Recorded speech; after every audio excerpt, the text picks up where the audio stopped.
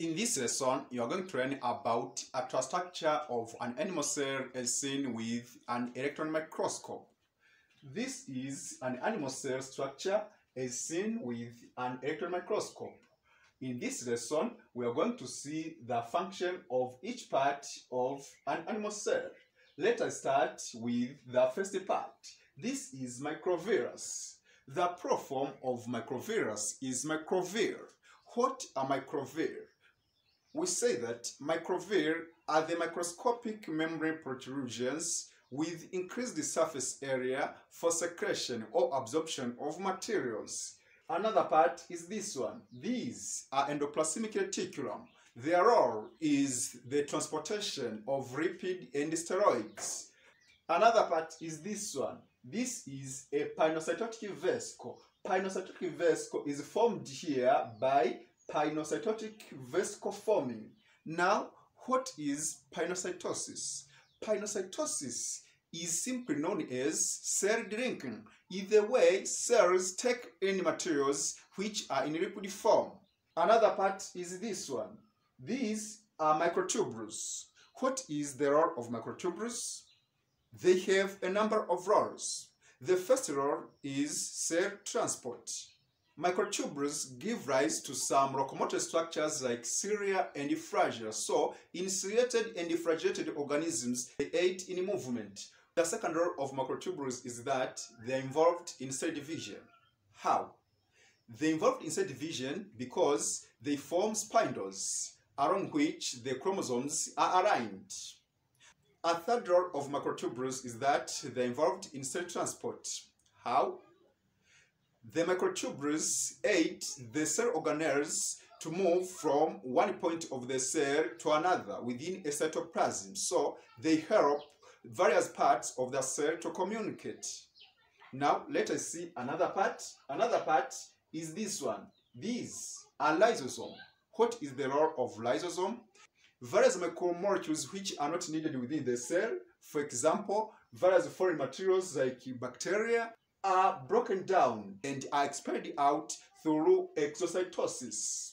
Another part is this. These are the free ribosomes. Free ribosomes are the ribosomes which are free moving within a cytoplasm of a cell, meaning that they are not bound on a membrane. There's the ribosomes which are found on the rough endoplasmic reticulum layer. So the major role of free ribosomes is to synthesize protein which is used within a cytoplasm of a cell. The next part is nucleus, this one. Nucleus has these parts. It has nuclear pore, nuclear envelope, nucleolus, heterochromatin, and euchromatin. Let us see the role of each part of the nucleus by starting with nuclear envelope. A nucleus is double membraned. It means that it has two membranes. What is the role of those membranes? It is to separate the content of the nucleus from the content of the cytoplasm of the cell. Also, another part of the nucleus is nuclear pore. What is a nuclear pore? A nuclear pore allows some materials to pass in or outside of the nucleus. And examples of these materials are like RNA and proteins. Also, we have nucleolus. A nucleolus, we say that, is the brain of a nucleus. What is the role of a nucleolus? Nucleolus is the site in which the ribosomal RNA is transcribed. Another part of a nucleus is euchromatin. What is the role of euchromatin? Euchromatin is the region of a chromosome which is right that is actively involved in the transcription process. Another part of a nucleus is heterochromatin.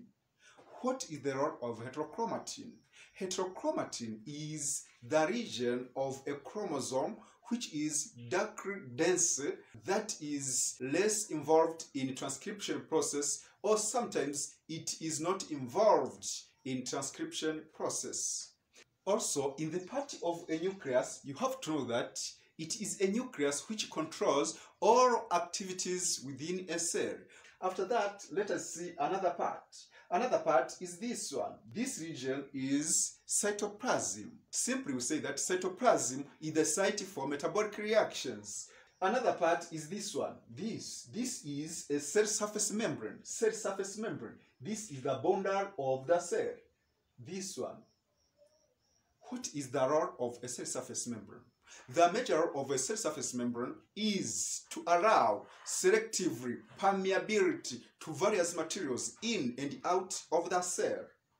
Another part is this one. This is a rough endoplasmic reticulum. The role of rough endoplasmic reticulum is for protein synthesis and their folding into quaternary structure. We say that rough endoplasmic reticulum is involved in protein synthesis because it carries the ribosomes, making it to be known as rough, as opposed to the smooth endoplasmic reticulum, which do not have the ribosomes. So it is rough because it carries ribosomes. Also, we have these. These are endoplasmic reticulum bound ribosomes. The role of endoplasmic reticulum bound ribosomes is protein synthesis. They mostly synthesize the protein which is used outside the cell, meaning that the protein for secretion. Another part is this one. This is a mitochondrion. What is the role of mitochondrion? Simply, this is a site for respiration. The next part is this.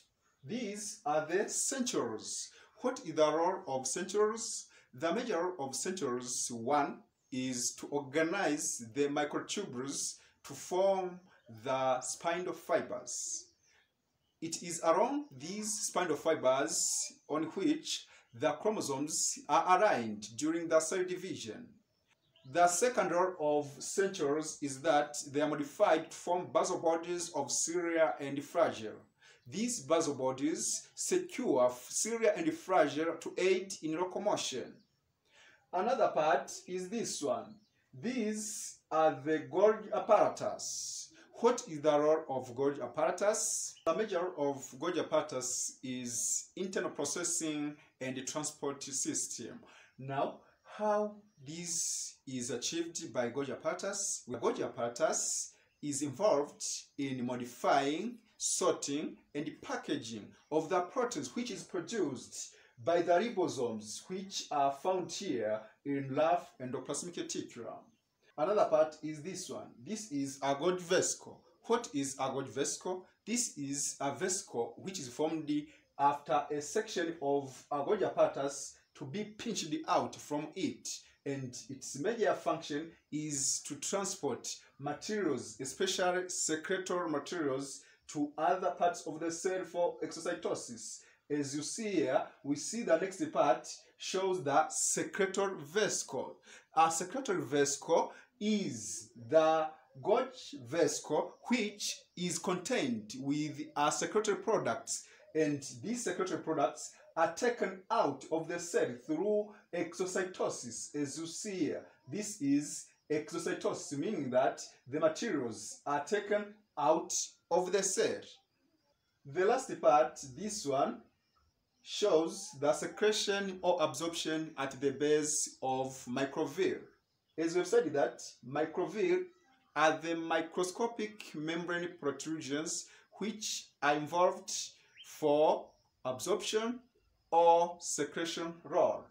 Now here, this is the way the materials are absorbed or secreted by these microvilli. So this is the end of my today's presentation. I hope you have enjoyed the lesson. I take this chance to welcome you in the next sessions. Have a nice moment.